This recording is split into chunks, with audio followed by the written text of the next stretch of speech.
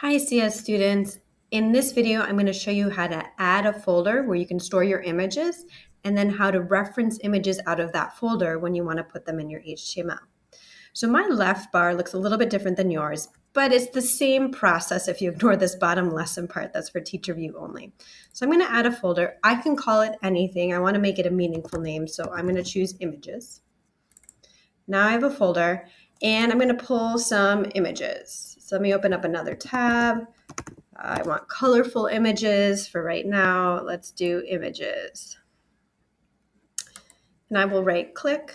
I will save the image as rainbow example.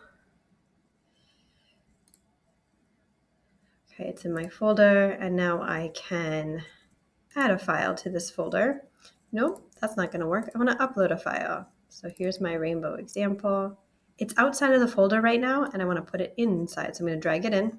Now it's in the folder and I can put as many images as I want in this folder. I can even put folders in the folder, and depending on how many images you get and you want to stay organized, that's why I'm showing you this folder, because some of you had so many images listed here that it kind of got overwhelming. So this is a way, and then you can click or close it and not see all your images.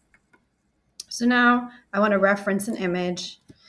So I'm going to say image src equals, and I've got to start with the folder name, and then I can start typing. It should come up. There we go.